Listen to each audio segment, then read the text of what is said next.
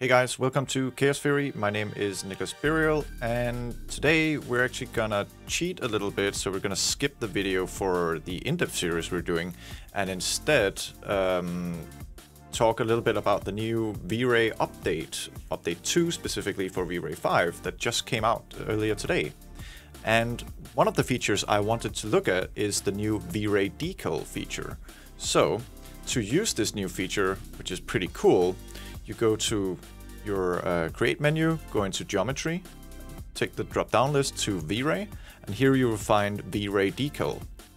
If you drag a gizmo, which is it basically is, you can see here, I can drag one out from top view, and you can see that it projects an image in the direction of the arrow within the space of the decal itself. So if I were to tilt this a little bit and maybe make it a little bit smaller, you can basically see here, and notice that I have VRay IPR set on, because if you're not using IPR at all, it won't work in your viewport, so you can't see the material being projected directly in your viewport. So you need to use either open your VRay VFB and use your interactive rendering, or get your viewport to VRay viewport IPR. Just switch that on.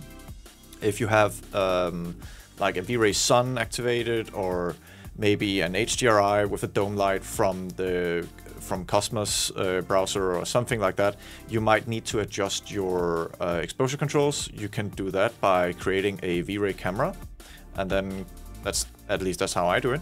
Go press 8 on your keyboard to go to your environments and effects, go to exposure control, set it to, instead of no exposure, set it to VRay exposure control, and set the mode to from camera, and then point at the camera itself. Then your perspective will adopt the exposure controls of that camera itself. So if I change my F number from 12 to 8, you can see that my perspective view now also gets to be more brighter or darker depending on which way you go on your exposure. So that's just a quick tip. So let's look at this decal thing. So we can enable it and disable it as we please. We can change the width, length, and height of the decal itself. And if I pull up my material editor and create a new VRay material and make it some obvious other color, let's just make it a little bit reflective, down the glossiness a little bit. It's way too much. Something like that. So we have basically red plastic or whatever. And we apply that to the decal itself. So the VRay decal as an object, you need to assign the material to the selection of that object. So this object now has this material on it, the decal basically. This means that we're now projecting a whole different material onto this decal, and within any object that hits or within the boundaries of the VRay decal itself. So if I move this decal, that means I can project this onto multiple objects at the same time, but getting this specific material. That material obviously can have textures on them, it can have all sorts of things. One of the things we can also use this for is, well, we can use the fade out ability here. And if we fade out by an angle, we can basically choose how to fade our material so we don't get the border as we did before on the decal itself, so we're blending it more easily in. And thus, you know, hiding the borders a little bit of the box itself. So that's one way of doing it. There are some quirks. Sometimes I've seen that if you use fade out and then take it off again, it gets a little bit more weird. But I think I accidentally changed my normal angle from 90. So, all right. So it seems to work fine. One of the really cool things I think is the ability to use a mask. So if I were to go into my material editor, go to maps, VRay, and choose a VRay bitmap, I've gotten this VRay splatter, or no, sorry, not VRay splatter, just paint splatter.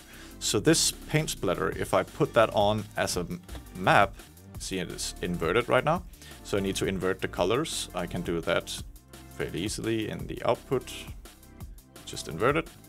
So white becomes where the paint will go, and black will be, oh sorry, where the material will go, and black will hide the border itself. So I can use this mask to my advantage. So basically, and the reason why I chose paint splatter, if I move my sphere closer to this wall, and we were to make like a blood splatter effect or a paintball splatter or something like that, we can actually make sure that we project the same splatter onto both objects at the same time, because it's a projection on whatever. As long as the box hits it, we can hide our view, and then, you know, with a good view, we can easily make, you know, decals like stickers or paint splatter like we have here, and make that really easy to comply over to other materials and over to other objects, so it just projects as we would want it to, probably. And yeah, so if you think about it, the Sonus tutorial, if you've seen that one on my channel, if you haven't, go check it out, it's pretty cool. I ended up using a lot of UVW map modifiers on the object itself to create all the different map channels for the buttons on top and all of this, and the logo in the front as well. Now with VRay Decal, I could basically go back and choose the materials for the button texture and for the logo and all of that, and just put them on as decals if I wanted to instead. And I could easily move them around and so on. I can hide and unhide them or whatever I would want to, which is actually pretty cool. There's also an exclude and include button. So if I need to have the decal to basically have the size so it in theory touches more than one object, but I don't only want to affect the sphere itself, I can say that it needs to include and then only the sphere, and press OK. So now only the sphere itself gets affected by this VRay Decal. I can also do the opposite and exclude everything except for the sphere, but that depends on what you need. So that's pretty easy to fix that way around.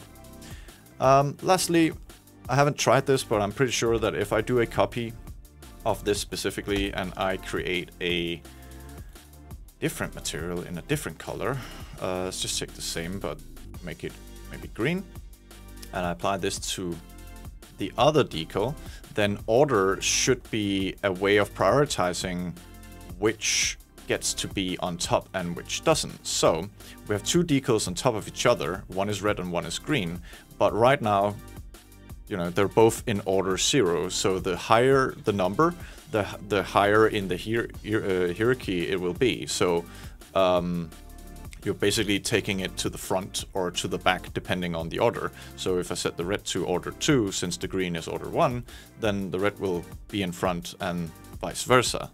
So we can use this as our way of, you know, stacking decals on top of each other, do more and more elaborate things while still having the ability to actually change them around. We can move them and make them, you know, interact in cool different ways. So yeah, I just figured that this was a really cool little setup, and I wanted to show it to you guys as quickly as possible because I really think that this is highly usable in a lot of different fun situations. So I can't wait to see what you guys come up with if you try and use the VRay Decal option. And obviously some of you might already be a little bit familiar with something like this. If you've used Unreal Engine or something like that, they have a decal option for putting on basically stickers.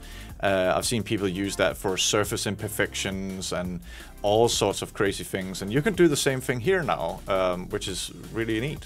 So yeah, I'll definitely recommend you guys checking it out and try and, you know, have a go at it. And please do comment on the video if you want to share some of the things that you come up with VRay Decal, what kind of cool things, so everyone can see it. Would be cool.